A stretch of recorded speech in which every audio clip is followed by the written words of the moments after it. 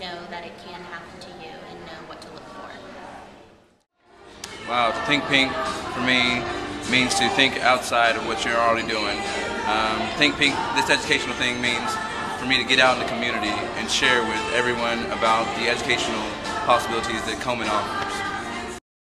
I think it means always having in the back of your mind that you have to take care of yourself. My mom is a breast cancer survivor, so I've been thinking pink for about 20 years now. Think Pink is about having self-awareness of your body and making sure that you're performing as a woman, you're performing examinations, and even as a man that you're checking for any lumps or any sort of irregularities in your body, and using that consciousness to make sure that you're aware of yourself and helping to raise awareness towards others and prevent breast cancer, and also to help us find a cure. To me, it means to be extremely educated on what breast cancer is, doing your monthly checks to make sure that you are aware and that you can educate other people at the same time. What it means to think pink is to be aware of breast cancer and become an active part of searching for the cure. I think pink means awareness, just to always have it in your mind constantly. I was going to say to celebrate the fact that everybody is learning about it and the knowledge that we're going to get, I guess, from something like this. So think pink is a constant state of awareness that you need to educate yourself about breast cancer and that you can detect it early on and treat it.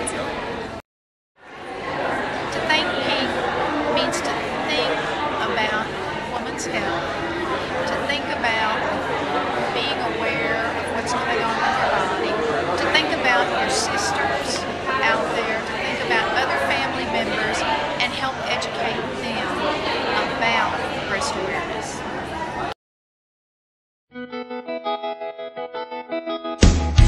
You can see it in my eyes, I'm letting life slip right on by. But every moment I disregard keeps taking its sweet time.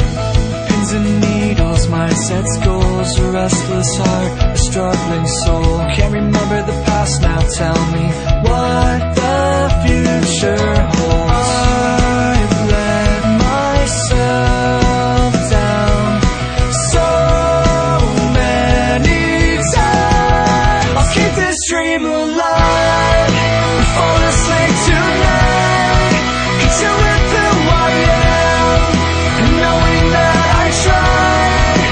I just can't forget to live my life right now, 'cause now it's all I have.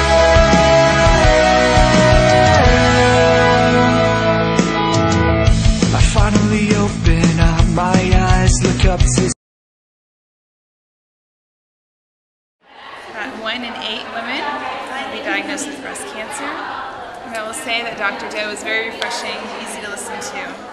I learned a lot about really young people can get breast cancer, and you really have to be proactive in knowing your family history, and that's really it, like how young people, breast cancer patients could be, and that really surprised me because I thought maybe the older you get, like maybe 28, 29 would be the youngest, but 19-year-old, 21-year-olds, that's crazy.